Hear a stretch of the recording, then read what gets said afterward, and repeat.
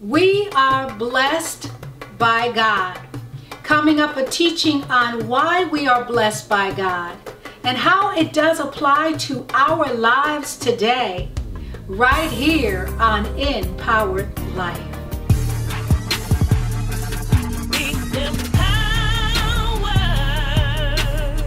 Empowered Life with Dr. Yoli.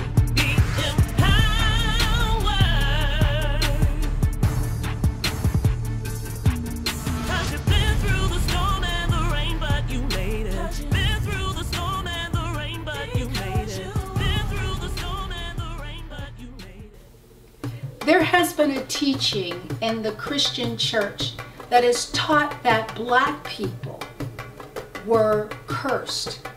Ham was cursed. Well, I do an in-depth teaching, not a very long teaching, but a detailed teaching that explains that black people are not cursed, but are in fact blessed by God. However, we learn when we go back that when we go back to the history and we read about the Willie Lynch theory and what he encouraged the slave masters in the United States to implement would last 300 years. Well, I'm here to tell you we were never cursed in the first place.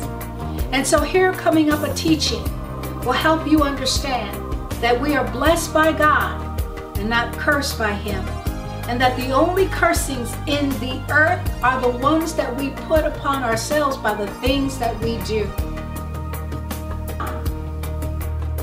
So in Genesis chapter 12 verse 1, read with me. Now the Lord had said to Abram, get out of your country, from your family and from your father's house, to a land that I will show you. So I asked the question, throughout the chapter I was asking God questions. I said, let me be the congregation. Let me ask the questions that they would ask. And so the first question I asked, why Abram and not his younger brother Nahor? And so in order to answer that question, I have to tell you a little bit about their history.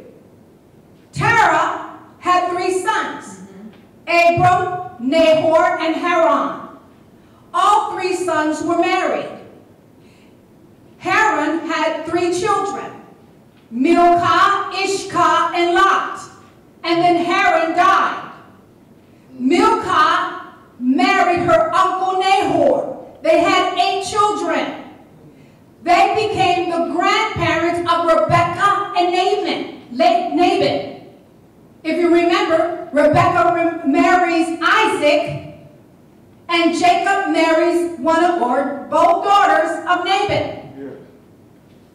Terah adopts Lot. Why? Because Haran is dead and Lot is single. So he is now Terah's son.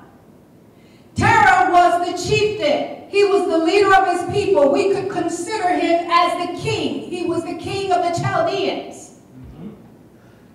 In rabbinical teachings, this is what I learned. That Terah was a repentant idol worshiper. The story is told this way, that Abram worked in his father's shop. They made idols. And Abram detests idols. A woman came to purchase an idol, and Abram broke them. Terah came into the shop and said, what did you do? What happened here? And Abram said, the big one attack the smaller ones. And Terah said, impossible. They're not allowed to do that and fight. And he realized what he said. They were not alive, and his heart was turned towards the true God. At that moment, he realized that they were not living gods. Right. Are you with me? Stay with me. Amen. So Terah heard from God first. We don't see it specifically that says that God spoke to Terah, but we know that God spoke to Terah first when we go to Genesis chapter 11, verse 31. I need you to turn there because I need you to be with me. I need you to stay with me today because I'm going to bounce just a little bit, but I'm not going to go far. In Genesis chapter 11, just back up one page. Verse 31 says, and Terah took his son Abram and his grandson Lot, the son of Haran, and his daughter-in-law, which was also his daughter too, Sarah, his son Abram's wife. And they went out with them from Ur. Ur is just another word for land, land of the Chaldeans, to go to the land of Canaan. And they came to Haran and dwelt there. Verse 32. So the days of Terah were 205 years, and Terah died in Haran. Now I talked to the Lord about this, and I said, please tell me, because I don't know a single person who have lived past 114 years. And I personally have not known a single person who lived beyond 99, personally. I said, how was it that they lived to be so old? And as we're getting closer to that 70 years of being guaranteed for mankind. And so the Lord said, just imagine it being split in half, that physical body, the physical attributes of a person. So I thought of Terah as being around 100. And then when I thought about Abram being around 75, if I split that in half, he was like unto a 37-year-old. Opposed to what we think of a 75-year-old, aches and pains and gout and dew, struggling and breathing, all of those issues. But that wasn't how their physical make was. Right. They were strong in body, strong in mind, strong in spirit. And so the Bible continues to say, verse 32, so the days of Terah were 205 years, and Terah died in Haran. Now I ask the question again, but why Abram? But remember, Abram hated idolatry. And furthermore, he would not leave his father's side. Remember, he's the oldest child. Therefore, he was next in line to be the chieftain of his people. He was like Elisha to Elijah. He was going to hang with him no matter what. There was no way that God was going to be able to separate Abram from Terah. And so he spoke to Terah first and gave the assignment to him, and Abram aligned his life with his father under his father's covering. And so he followed his father, him and his family. Abram was also committed and a faithful man. The Bible tells us that he was the friend of God because of his faithfulness. He was also obedient to the voice of God, although he had an inkling of where he was going because his father already told him they were on their way to Canaan. But he trusted God out of obedience. When we align ourselves with God's word, and when we hear his voice, and when we read his word, and we obey his word, guess what? We're blessed. Yeah. We're blessed. We're blessed by God. Go back to Genesis chapter 12. I'm going to skip verses 2 and 3 because I'm going to discuss those a little later. I'm at verse 4. It says, so Abram departed as the Lord had spoken to him. He was obedient, did what the Lord said. And Lot went with him. And Abram was 75 years old when he departed from Haran. Now I ask this question because many people have heard preachers, well, Lot wasn't supposed to go with Abram. And because he was cursed because of that. And he wasn't supposed to have what he had. But that wasn't true. That wasn't true. Because he was now Abram's responsibility. Even if Lot was 40 years old, we have to think of it as half. He was 20. Even if he was 35 years old, we have to think of half. He was around 15 years old, 17 years old. So if we think about that he had no wife, he had no children, he had no responsibility, but he was accountable to his spiritual father, or his father now, Abram. Are you with me? Mm-hmm. He was now under the covering of Abram. He was under the covering of Terah. When Terah died, now he was the responsibility under the covering of Abram. Jacob does the same thing with Manasseh and Ephraim.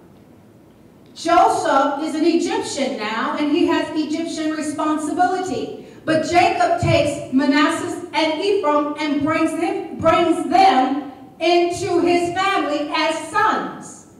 That's what they did. He took his sons, which they were half Ham, half part of Ham, and they were half Egyptian, and they were half Hebrew. But he took them into this fold, and they were part of the 12 tribes of Israel. There's something about being under the covering of a leader, of a person who's in alignment with God. There is an importance of being under a covering. Blessings come from being under a covering.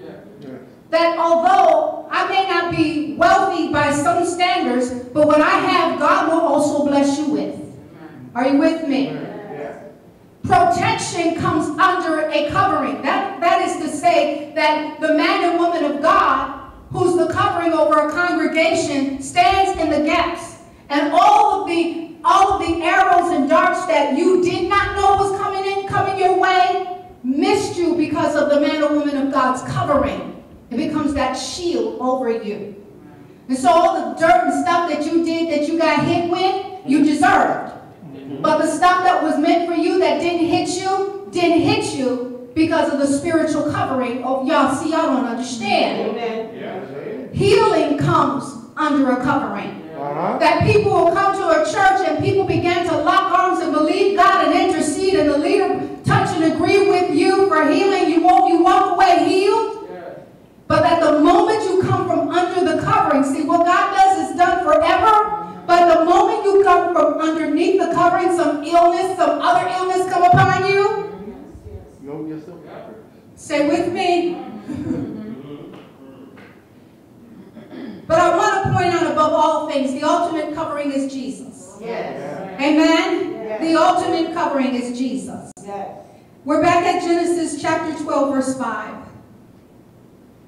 Then Abram took Sarai, his wife, and Lot, his brother's son, and all their possessions that they had gathered, and the people whom they had acquired in Haran, and they departed to go to the land of Canaan. So they came to the land of Canaan. Now I asked another question. Who were all these people? And this answers the question why they went to Haran. They went to Haran to gather people.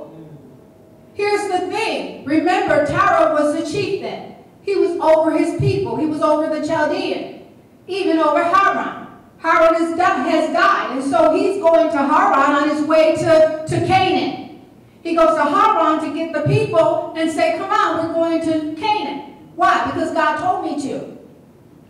And when he gets there, he dies. And now he passed the baton because Abram had aligned himself with his father. Now the baton was passed to him. And so he gathered the people because now he's responsible. He's the covering of all of these people. The people include his family because they didn't travel light.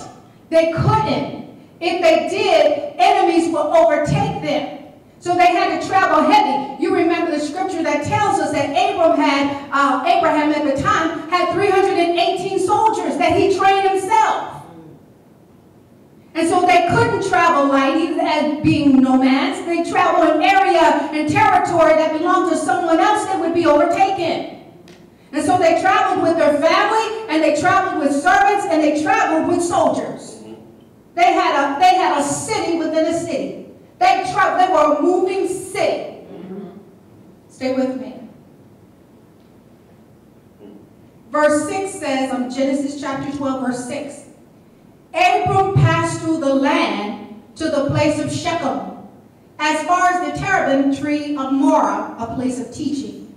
And the Canaanites were there. The Canaanites were then in the land. Verse 7. Then the Lord appeared to Abram and said, to your descendants I will give this land. And there he built an altar to the Lord who had appeared to him.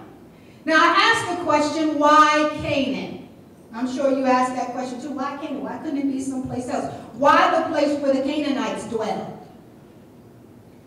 So we got to back up about 10 generations and go to Genesis chapter 9, verse 20. We're talking about 400 years prior. In Genesis chapter 9, verse 20, hope you're there. And Noah began to be a farmer, and he planted a vineyard. Now this is after he built the ark, the flood, and now they're settled. And the Bible says that Noah began to be a farmer, and he planted a vineyard. Then he drank of the wine and was drunk and became uncovered in his tent. And Ham, the father of Canaan, saw the nakedness of his father and told his two brothers outside. But Shem and Japheth took a garment, laid it on both their shoulders, and went backward and covered the nakedness of their father. Their faces were turned away, and they did not see their father's nakedness. Now, I'm sure many of you have heard these reasons why Ham was cursed. All right, stay with me. 1, he saw his father's nakedness and laughed and went and told his brothers. 2, he molested his father while he was drunk. 3, he molested his mother while his father was drunk. And all of those were wrong. Stay with me. All of those were wrong. What happened, not as if I was there, but Ham was not cursed at all, meaning Ham was innocent, but someone was guilty of doing something. I want you to go to Leviticus chapter 18, and I want you to see what I see. Verse 8.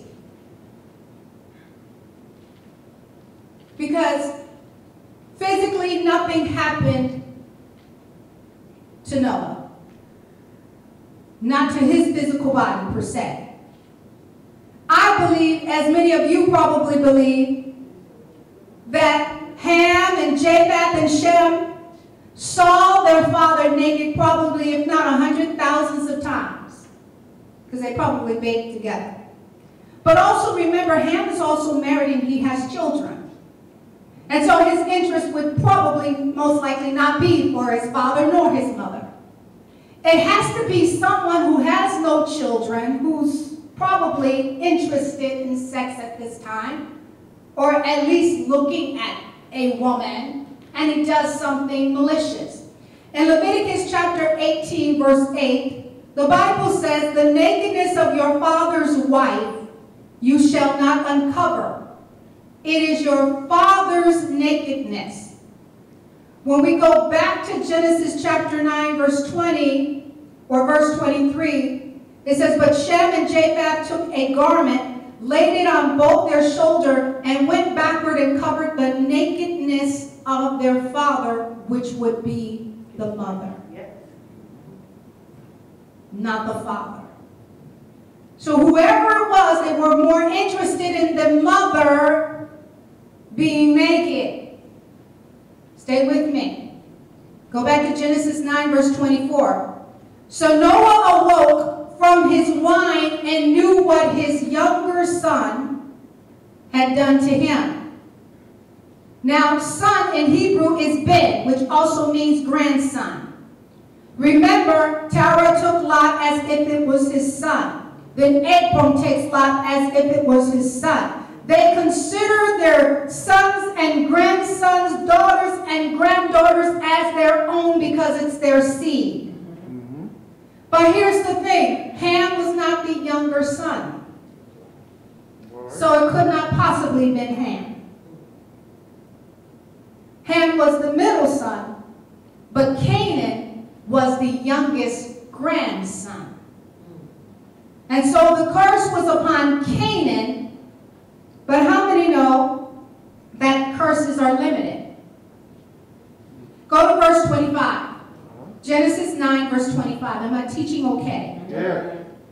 Then he said, "Cursed be Canaan," this is Noah speaking, "a servant of servants he shall be to his brothers." His brothers were Cush, Mizraim, and Phut. Canaan is cursed. He will be a servant to his brothers, Cush Mizraim, and Phut. I've even heard that because of Ham being cursed, he was cursed with being black complexion. How many know he was just a few shades darker than his brothers, and his brothers were dark too? When he was born, he was like red fire. And then father named him Ham, and Ham just means hot. And so the deal is he would give birth to children who are hot, brown.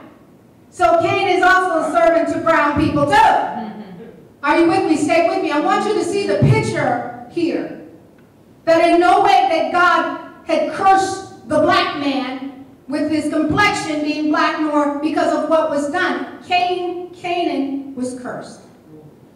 And here we see he was a servant to his brothers Cush, Mizraim, and Phut.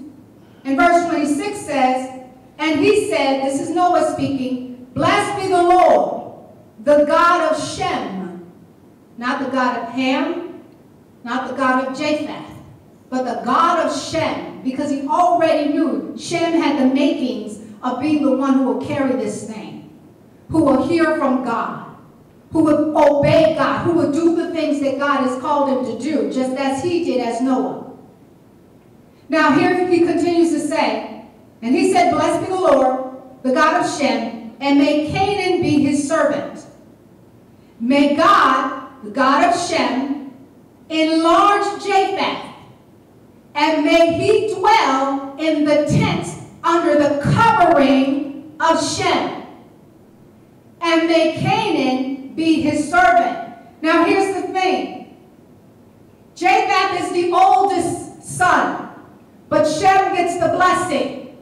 And although Japheth is given a blessing of being enlarged, he still has to remain under the covering of Shem.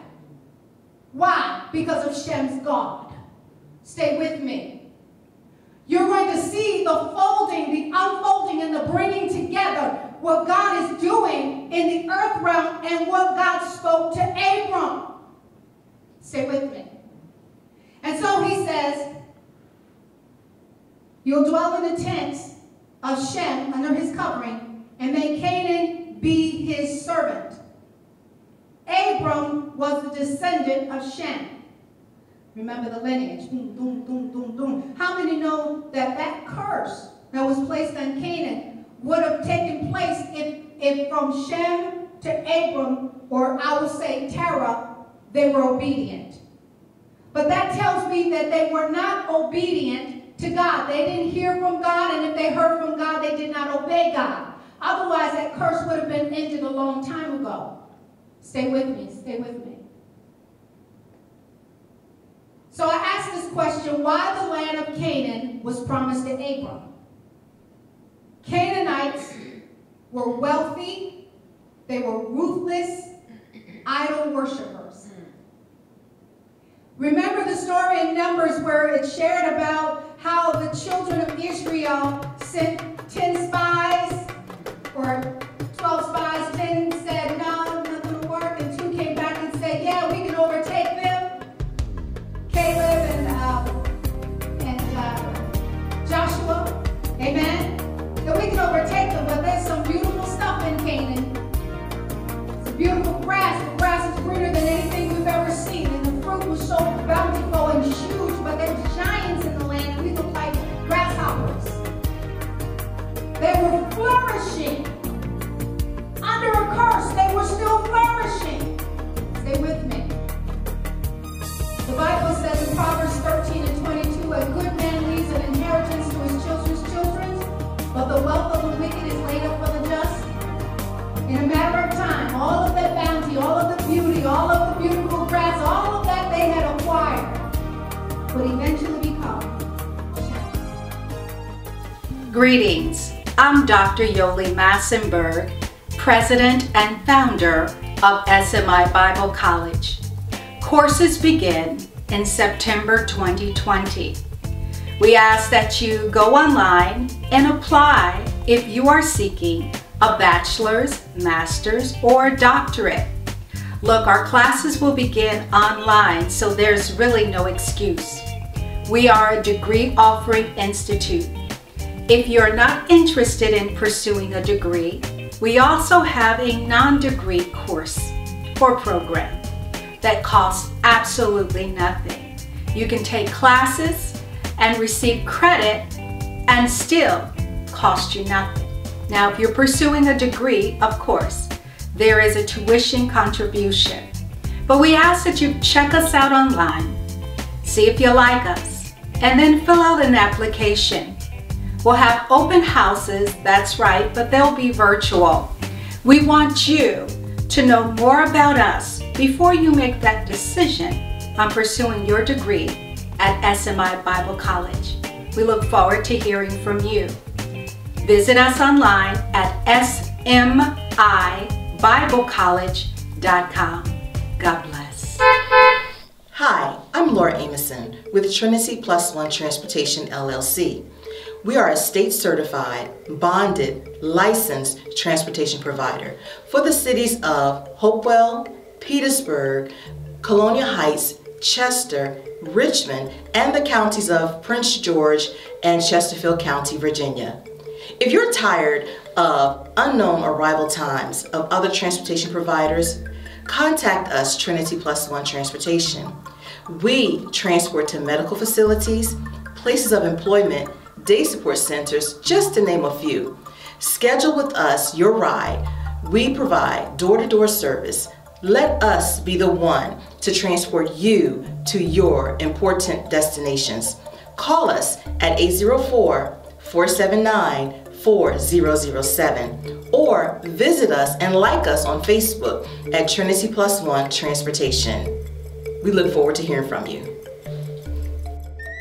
August 2019 marked the 400th year since the first group of enslaved African people were brought here in this country. This was not a time of commemoration or celebration. This was a time to remember and to mourn. As we approach coming up 401 years, slavery, racism, the transatlantic slave trade, the trails of tears, the Willie Lynch theory, the Japanese internment, the camps, the Jim Crow laws still remain fresh in our minds and etched in the very fabric of this United States. If you are in the Hopewell, Virginia area, we would like for you to join us at the Life Center every Sunday morning at 10 a.m. and every Wednesday night for Bible study. SMI Life Center is located at 108 North 7th Avenue, Hopewell, Virginia, 23860. God bless.